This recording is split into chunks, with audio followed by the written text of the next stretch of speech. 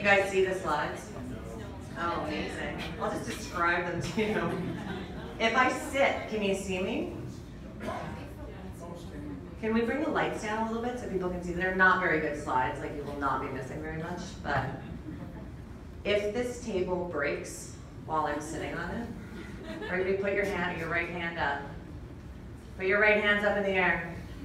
I will not tweet a picture of Siri if she falls. Say it. I will not tweet a picture of Siri if she falls. Thank you. You can say it. You're very close. Not wearing underwear. All right. I'm here to talk about the Civic Innovation Office. The first time we ever articulated what that meant, we described it as a bridge between the civic tech community and the people who work for the city of Toronto. So, mission accomplished. I think just you guys being here tonight is such a big moment for this. I'm really excited that you're all here. I want to start, I was going to make a joke. I make a lot of inappropriate jokes, obviously, and I was going to make a joke when you were talking about your harassment policy, about the fact that I was going to harass a lot of the people who are city staff. But it's actually really important that you have that policy, and I think that as a city and as a tech community, our inclusion and our diversity is a huge value proposition for us. It's a huge asset, and we need to protect that, and we need to really champion it. So I'm really thankful that you guys have that in place and that you talk about it. I just want to, before I get into my presentation, I want to just talk to the staff in the room. There's a lot of city staff here. You're going to hear tonight that what we're building here, we're building it for you. We're building it for the people of Toronto, but we're building it for staff. I apologize that maybe for some of you, this is the first time you're hearing about it. We're going as fast as we can. We're going to do a lot of divisional outreach. We're going to talk to all of you. We're talking to division heads. We're talking to senior management. We want to create the right runway for this, and we want to make sure that we're set up for success. And I want you to know that you're going to hear from us like over and over again. So this is not going to be all that you hear. Also to the city staff, there's a tendency when we put things on paper to take them very literally. I'm always reluctant to put things on paper because of that. So I want you to know that we're building this as we go, and we're building it with you guys. We're building it with staff, we're building it with the public, we're building it with the civic tech community. So this is not like set in stone. This is what we're thinking, this is what we're trying to do. Don't be like, this is exactly how they're gonna do it. So that's not the way that this is gonna work. So I just want you to know that right out of the gate. Can you guys hear me? So many things to hold. Do you want to get in charge of this? Anybody? I have to turn it on, Jesus. Okay, so a little bit about myself. I am the Director of Strategic Initiatives for Mayor John Tory. No one knows what that means. It's okay. It means I meddle in a lot of different things. I'm a cities person. I'm a Toronto person. I used to be a reporter. I wrote about cities. I was the urban affairs reporter for the Globe and Mail in my last job. From there, I went to go work for Kathleen Wynne when she was a Minister of Municipal Affairs. Very shortly thereafter, she became the Premier. I worked in the Premier's office for the first year and a half of her mandate. Went to the private sector, worked with a lot of municipal clients, and then got asked 1 year into John Tory's mandate to go and work for him. I did a lot of different things in there, but the first conversation I had with him in his office was about what he wanted to do for the city, and I asked him if he had any interest in engaging in what happens inside government and looking at the way that we do things and whether we can do things better. And strangely, I actually talked about Bloomberg, and I said that I had read this op-ed when Bloomberg left office in New York, and the op-ed had said that part of his enduring legacy was that he had made city government a place where smart people knew that they could go and do great things. And I think that overall, like a lot of you know that, that's why you're there, but I want that to be the reputation of Toronto, that government is somewhere where smart people can do great things. So that's who I am. Who are these people? You probably can't see these people very well. These are my in-laws. They are very lovely people. They work very hard. They care about their family. They care about their community. They have a flip phone, a really old flip phone that they share, and when they're not using it, they turn it off. And my brother-in-law, like, it drives him insane that they have this flip phone. He's like, get a better phone. Why don't you, there are better phones out there. Use a better phone, they can do all these things. And they're always like, why do we, this is our phone. When we need it, we turn it on, we make a phone call. We've always used this phone. We don't need new phones. We don't understand new phones. Have a new phone be useful. And they get really mad. They fight about it. Over the years though, I have kids and my kids use technology, they use iPads by exposure because I make my in-laws take care of my kids all the time. My in-laws have seen that they can use it for music, that they can look things up, that they see the impact of it and how it can be valuable. And over time and exposure, they saw the value in those tools and they bought an iPhone and they bought an iPad and they've embraced technology because they see its value. They weren't told to do it. It wasn't dictated to them. They saw the value and they embraced it themselves. And I want, like, that to me is what we're trying to do here inside of government. God. Oh, wrong way. So those are my in-laws. This is my city. I'm a city person.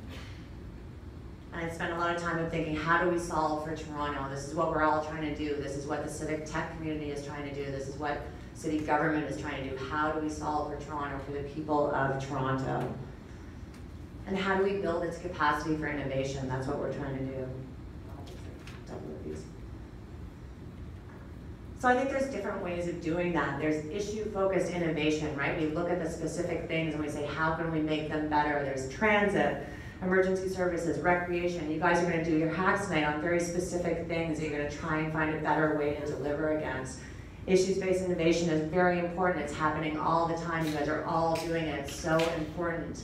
But it's not enough if we want to change government. We want to think about the way to change government and how to better serve the public. There has to be system-focused innovation as well. We have to think about what gets in the way of people innovating. Why do my in-laws not want to use the phone even though there are better phones out there? What are the things that they don't know, what's getting in the way, like actually engage with that and try and make it better. And in city government, it's not a criticism, it's just a reality. There are culture problems, there's inertia, there are things that haven't changed in a long time. There's procurement issues. We work in very siloed divisions. If you know anything about the city, it's set up in divisions and departments, and there's not a lot of interaction between those necessarily. There's risk aversion. We have to report everything out by budget. We have to defend everything we do. We do everything very publicly and in the media. And it's scary, right? You don't want to screw anything up. You don't want to fail because you have to answer for those failures very publicly. There's budget constraints, right? We have like a specific revenue streams. There's things that we have to pay for. There's a huge amount of pressure. Can you justify investing in a new tool or a new way of doing things if you don't know what it's going to result in for the public? It's hard to do that. These are all the systemic things that we have to think about when we talk about why we can't innovate and why we can't change. And we have to start pulling these apart. We have to start breaking through these if we want to actually do things a little bit differently. I'm really dry now.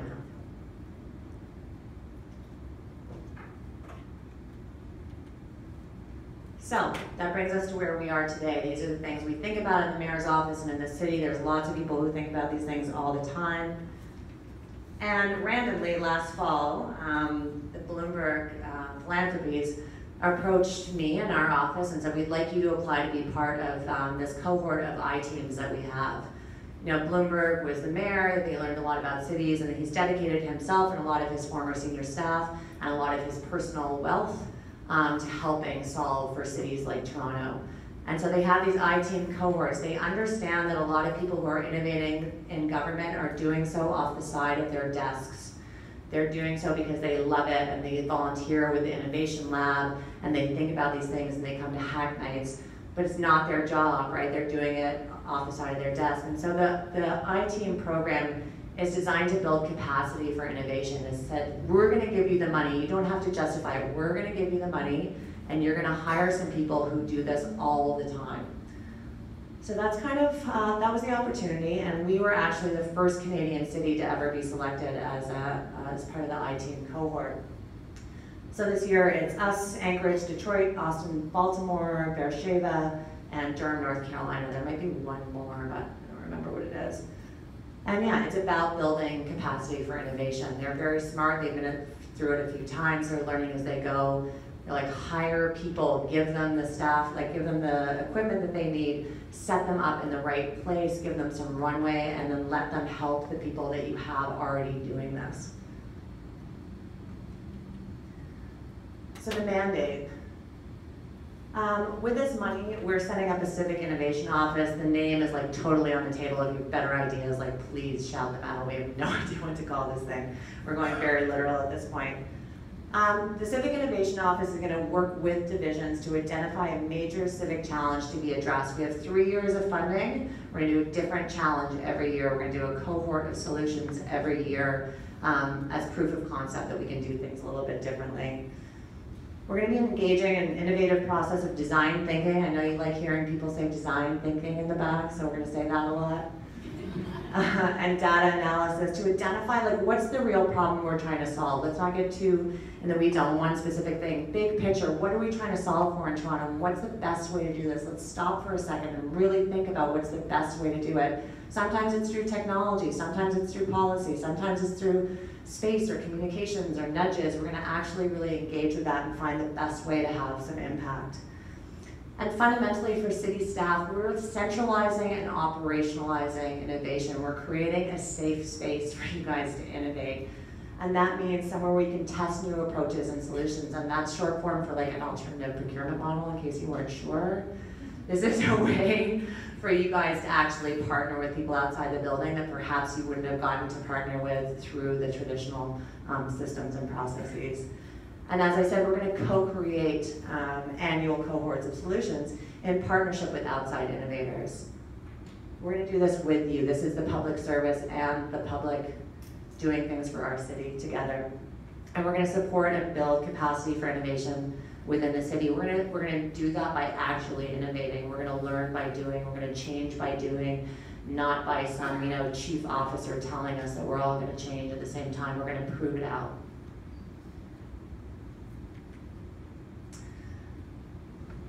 So, the office, we have budget to hire 3 people. We've hired a director. She's an external hire, she's a she. Yay.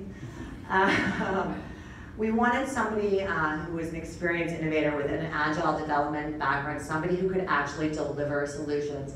We recognize that a lot of time in government we talk about these things and then we don't deliver, we don't actually produce anything, and we know that to actually get some credibility, to show people, to make them trust us, to make you guys trust us, we have to actually ship some solutions. So we wanted somebody with some experience doing that.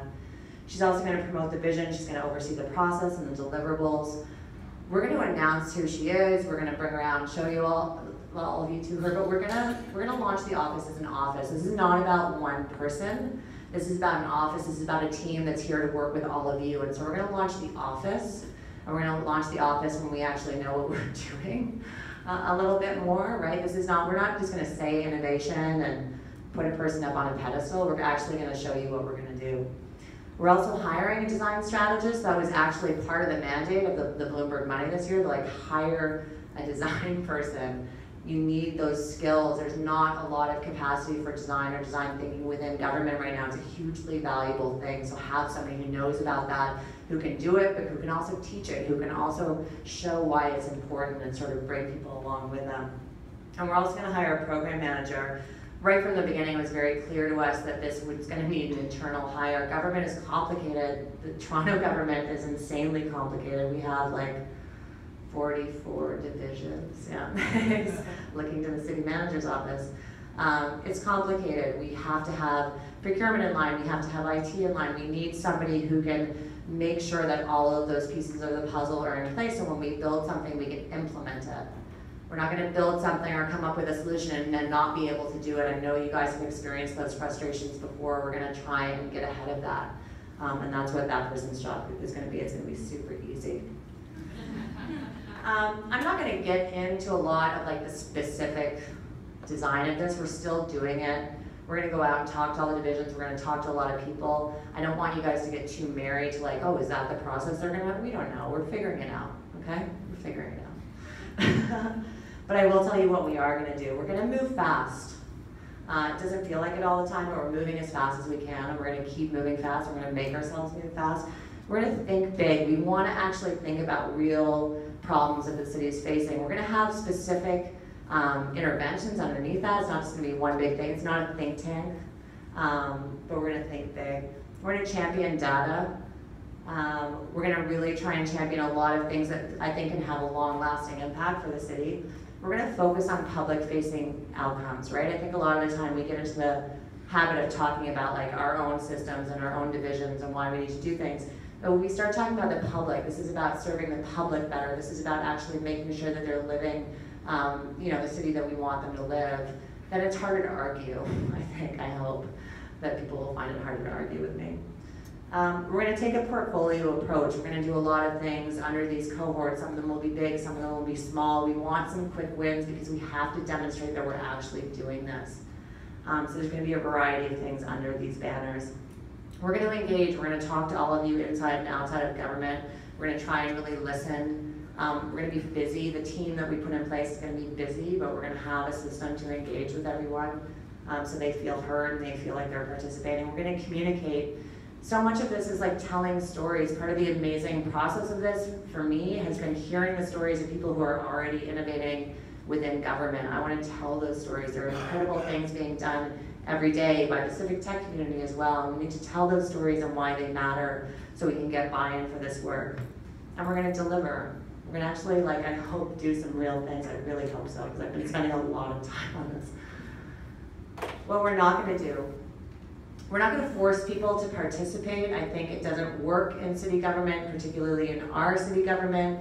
If you say everybody has to do this, we're not going to do that. We're going to let people self-identify. There are people, I know there are people in this room who want to do this already, who know exactly what they would do. We're going to let people self-identify. We're going to get everybody the chance to be involved, and we're going to let you come to us, because we're not going to force anybody to do this if they don't want to, if they're not ready, if they don't have the resources, if they don't feel it matters to them. We're going to let people self-identify.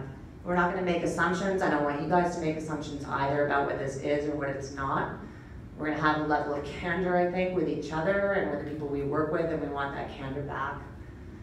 We're not going to make everybody happy. I'm sure when we come out with a cohort, like half the city will roll its eyes. That's fine. I get that. I'm like trying to think of something that everybody will like, but I think you just have to realize that. And the nice thing about the funding and the nice thing about the 3 years is like, maybe you'll like cohort number 2, maybe you'll like cohort number 3. But I think we need to understand we're not going to fix everything, but we're going to try and fix some of the systems so you guys can fix everything. And we're not going to get distracted. I think when we put this team out there, we're trying to create some space for them too. I think there's a lot of interest in this. I think everybody's going to want to talk to them and invite them to things and give them a microphone, and we want them to be out there, and we want them to be engaging, but we want them to work and we want them to deliver, and so we're going to try and keep them focused on that. I use this slide again because I feel like they're looking at me like, bitch, please. Does anybody have any questions? I'll just shout out, kind of sensitive question, but are you guys trying to be drivers of culture change, or are you kind of like a small change shop? What was the second part? Like, what's your license for failure? I didn't hear all of that. Are we trying to drive culture change or what? Or are you more kind of like a small, discrete prototype shop? It's both. When I think about, I think about it in terms of like a Venn diagram. So the 3 things I'm trying to achieve for is like public-facing outcomes. Like we actually want to change something that the public will see, deliver them a new service or a new something. I want there to be ideally some sort of like back-of-house enhancements, things that will change the way we actually do things inside and improve some processes, make sure that our city staff are using their skills and aren't doing things just the same old way. They're actually able to engage in their work and use their skills the best way possible. And through that, the 3rd thing is culture change. We're not going to say this is about culture change. I hope that there will be culture change as a result of this. But yeah, mostly we're a little prototyping shop. Skunk works.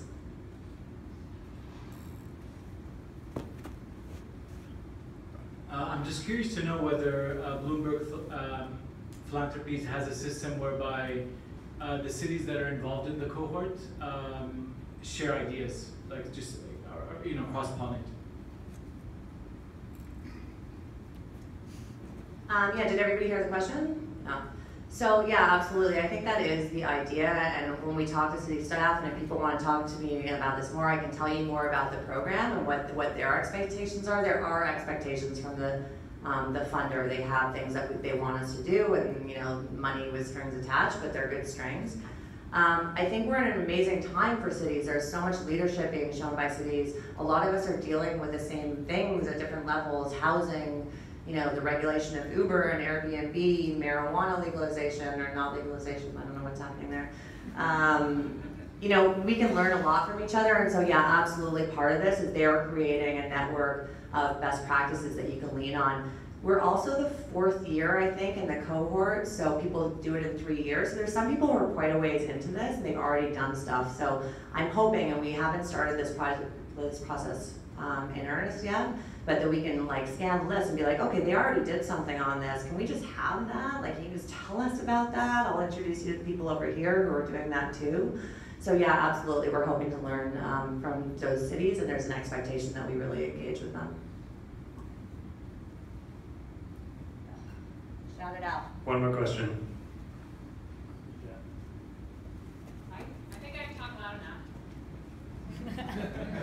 enough. So representing the IT community in the city, what are your plans on how you're envisioning you're going to actually engage IT professionals that are in the city that want to help the Innovation Office and help the city deliver those, meet those needs and solve those problems?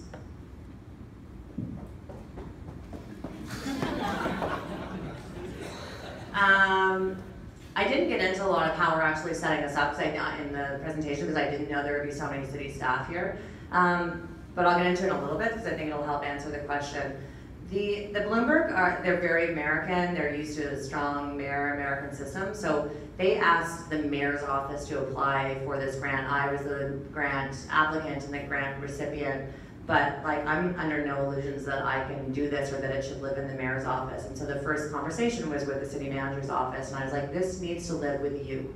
This needs to be in the middle of government. This needs to be somewhere the divisions can feed in. So that these people are going to work for you, but I'm not going away.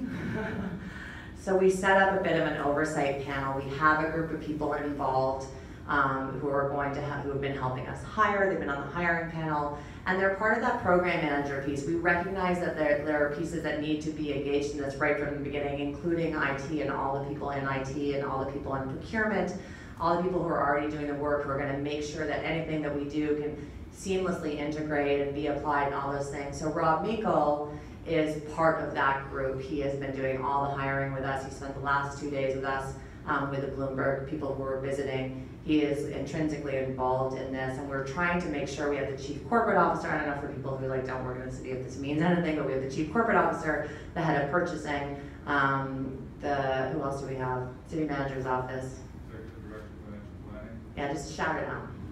Okay. Yeah, we have those people. So yeah, there is there's that sort of steering committee that's in place. I really want this to have sort of a mandate from the center. I think we don't do that enough in the city, where we say, listen, this is important for all of us. This is not about some divisions. This is not about IT and ECDEV. This is not just about parks and transportation. This is about the whole city. And so we're trying to actually build it out in an intentional way. And again, I apologize if this is the first time that you're hearing about this, but part of the reason for that is we've been spending a lot of time getting the city manager on board, getting the DCMs on board, getting this group on, making sure that everybody in the middle buys in, and then we're gonna go out to divisions, and we're gonna go out to staff, we're gonna go out to everybody. But we don't want to start having side conversations with staff about what do you want to do, and then have you being I don't know, does Rob know about this? Does Peter know about this? We want to make sure we do it in the right way. But the answer is absolutely, yeah, you guys are going to be involved. And if you have ideas of how, come and tell me. Thank you so much.